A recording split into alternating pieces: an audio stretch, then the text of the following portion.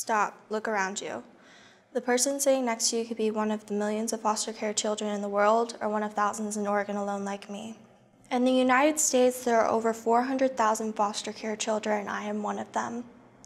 In 2016, there were 676,000 kids that entered the foster care system due to maltreatment. These children ended up getting hurt by their parents. They were not fed. They had so many different forms of abuse that led to this. I experienced several different forms of abuse before entering the foster care system. When I was 16 years old, I entered the system with my baby sister, who was only 7 at the time. It was one of the most painful things that ever happened to me. I had taken care of her my entire life. I had protected her from the people that abused me, and we called them parents. My entire life was dedicated to my sister and protecting her. So when my mother took her from me, it was the most terrifying thing that had ever happened to me. That's when I made the call to DHS. My hands were shaking and tears streamed down from my face as I had no idea what would happen next. Following that, me and my sister found ourselves entering foster care. The reason why we entered foster care wasn't because of how many beatings I got from my father or how many times my mother called me names. It was because my father decided to leave one morning when a judge specifically told him not to leave us alone with my mom. When we left the apartment, I heard my mother scream and fall to the ground crying, as she had no idea what was going on because she was too mentally ill at the time to understand. As we got in the car, I looked out of the window and saw the apartment I once knew, once called home. I looked down at my baby sister, and she was terrified. I didn't know what to do at the time, so I just comforted her and told her that we were going to be safe. But the truth was, I didn't know if we were going to be safe. You hear so many different news reports and stories about children being abused in the system that when you're put into the system yourself, it's like being terrified. And for me at the time, basically being a mother to a 7-year-old when I was only 16, I didn't know how I was going to protect her anymore. There was one person that I was able to latch on to while with my sister, and that was my first caseworker. She was kind, sympathetic, attentive, and cared about our well-being. I loved our first caseworker.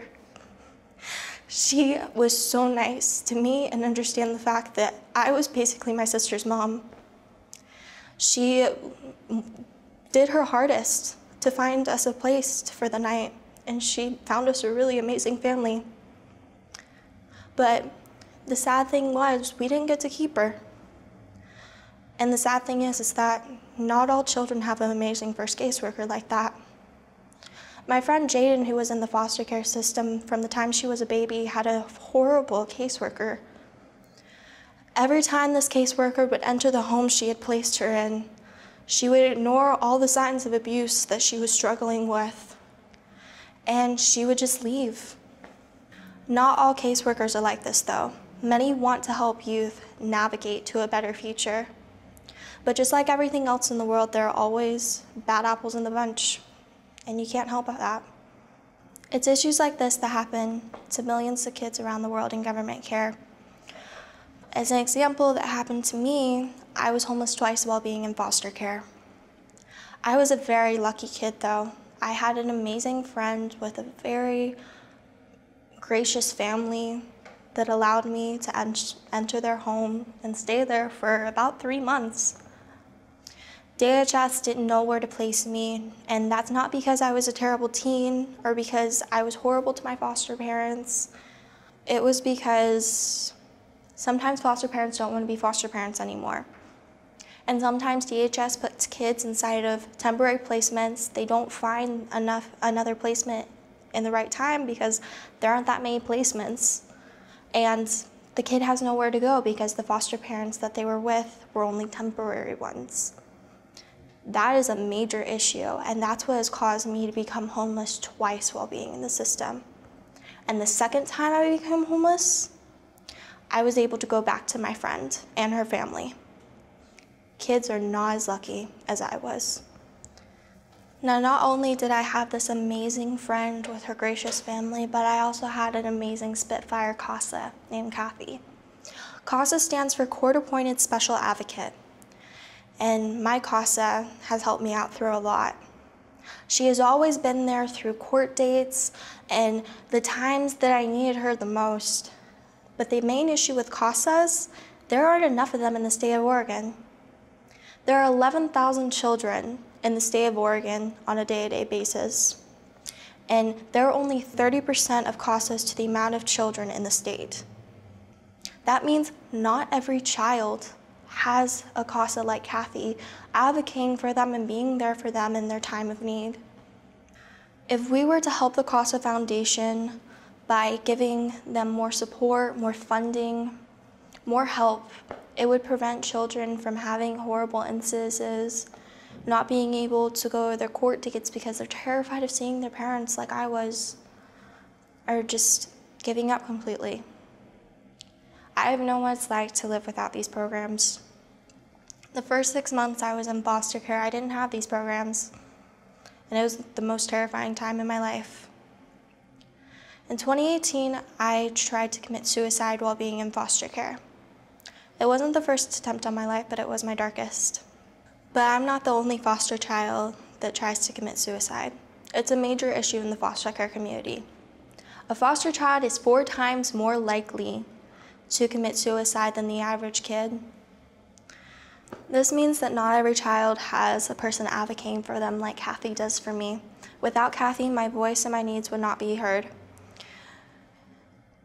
If every child in the United States were to have a CASA, the issues of the high numbers of homelessness, drug issues, and incarceration would be dropped significantly. The CASA program needs more volunteers and more help to help sustain it and bring it to its full potential.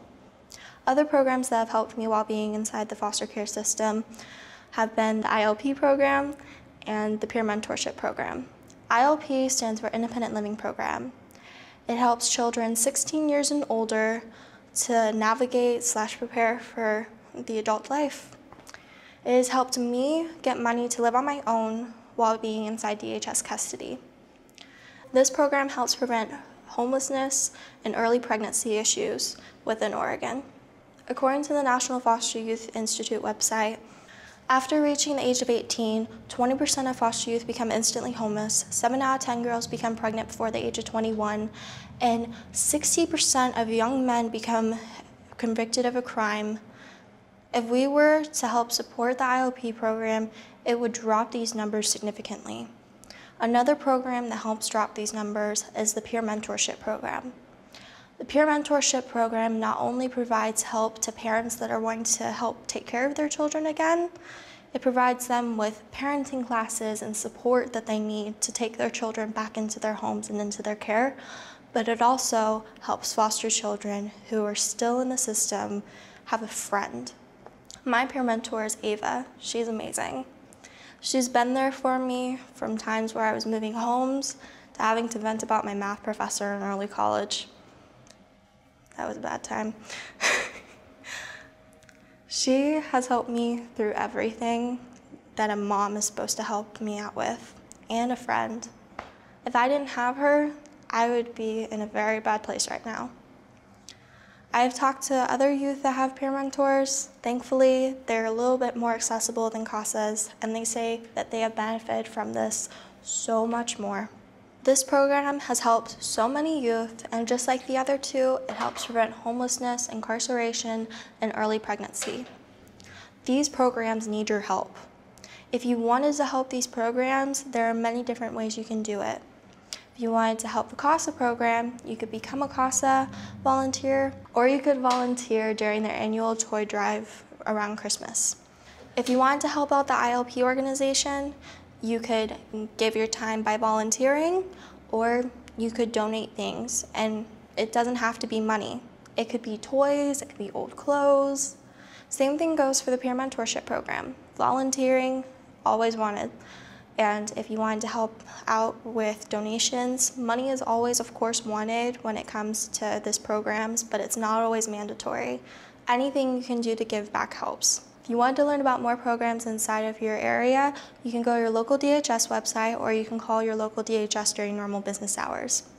If you really wanted to learn more about how it is being a foster parent or a foster child, you can go to instantfamily.org, or you can even watch the movie Instant Family.